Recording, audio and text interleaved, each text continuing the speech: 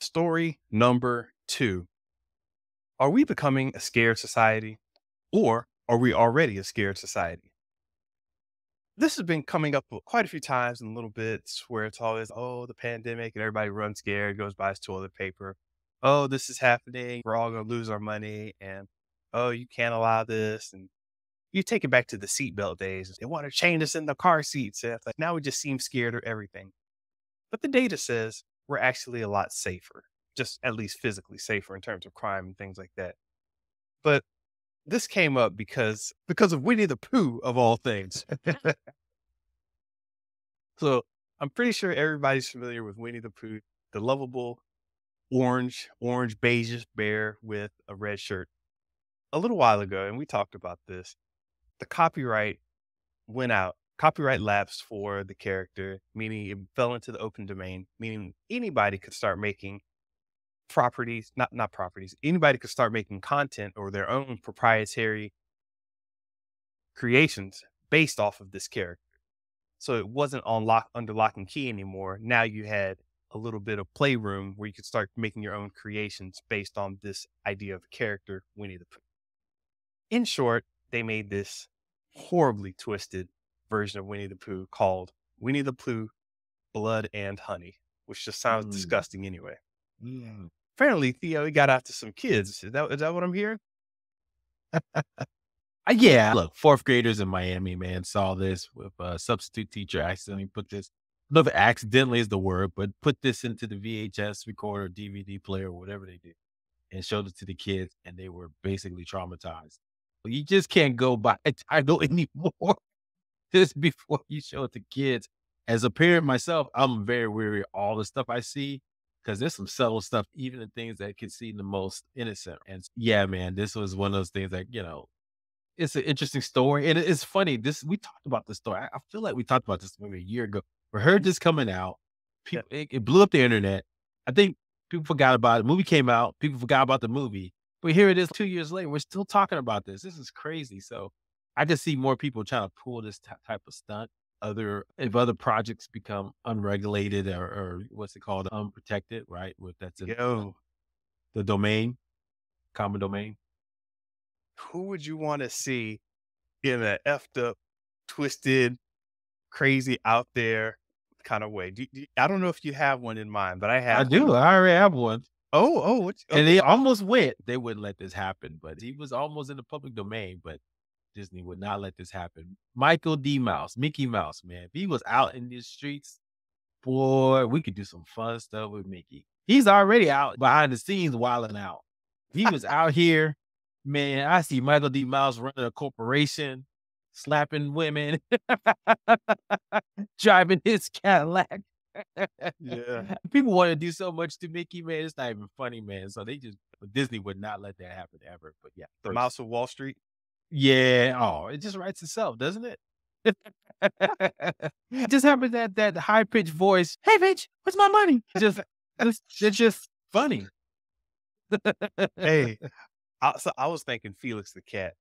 I want Oh, to see some like old gangster type Felix the Cat coming out, scratching fools in the face. Yeah.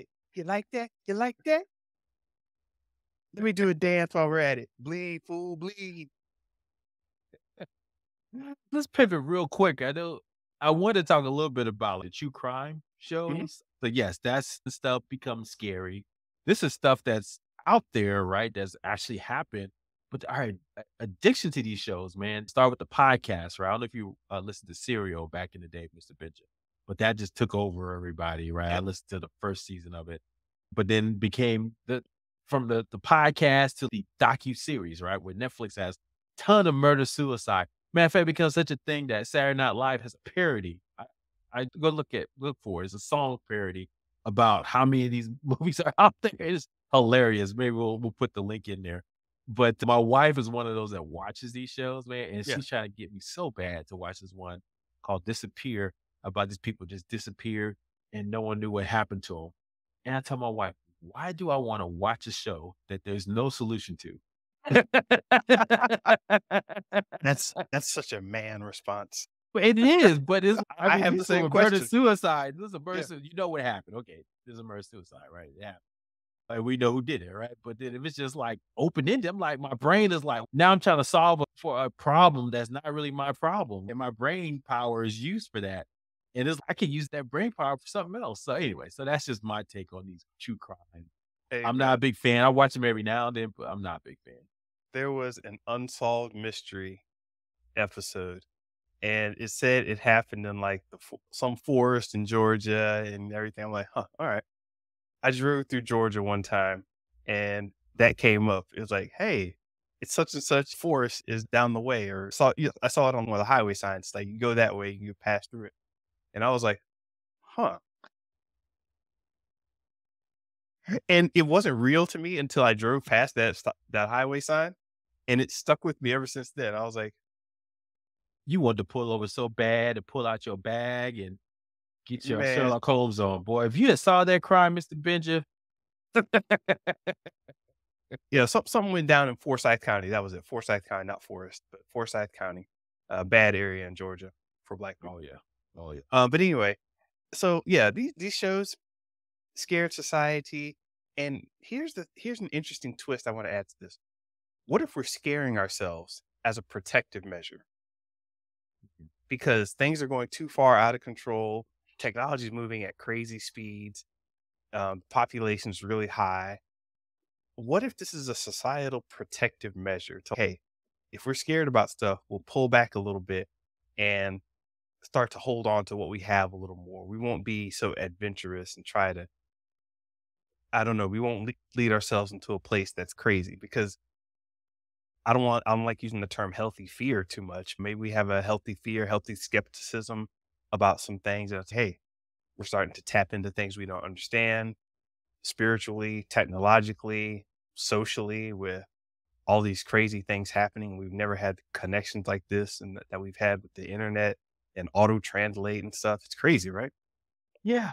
I do feel like people have to distinguish, right, between actual fear and anxious or anxiety, right? And so I think Mhm. we Okay. are very anxious society, right? So yes, and that manifests as fear sometimes because real fear is like, look, that ancestor, that bear is chasing us, right? Yeah. Or that we will be killed if we don't leave. And that's genuine fear, right? That's something that's Right. survival Right. instinct. That's biological bred into it. But what's been happening is because this fear has the biological fear has lessened and lessened, the anxiety fear has increased more. And so I think we just had to distinguish that a lot of this stuff is perceived fear, Yeah. just perceived brand, right? This is a perception. And so, how do you combat that? And I think people are doing that with therapy and other ways of interacting because a lot of the anxiety we feel is basically feel the fear of the other. And 99.9% or 99.999% of all human beings are the same. So it's you're fearing that 0.0001%. And really, I think that's what's really driving all this. Yes, and I think there's some technology fears in there too. But ultimately, I do feel like that we have to distinguish between the two. And I think we're just making ourselves more and more anxious. I even see it in I'm like, wow, my daughter's very just anxious about stuff. And I get it. Just we're overwhelmed with so much information and stuff that we didn't have to deal with because Yeah. information was as really available. So yeah, well, maybe we'll talk about this more deeply. It is Halloween time. So not to scare you too much. You don't have to be scared about ghosts, goblins, demons. You have real anxious opportunities here in society right now. Yeah. Inadvertently sending money to North Korea for their weapons programs, which is actually a thing that's happening right now. Yeah, you can look into that. But there's companies acting like they're doing one thing and they're actually just taking money and sending it over to North Korea for their weapons. So there are legitimate things to be afraid of should you live in like South Korea or something like that. Don't be scared. Don't be scared. You scared, Theo? I ain't never scared. That's right. Doom, doom, doom. Anyway, go check it out, guys. I ain't never scared.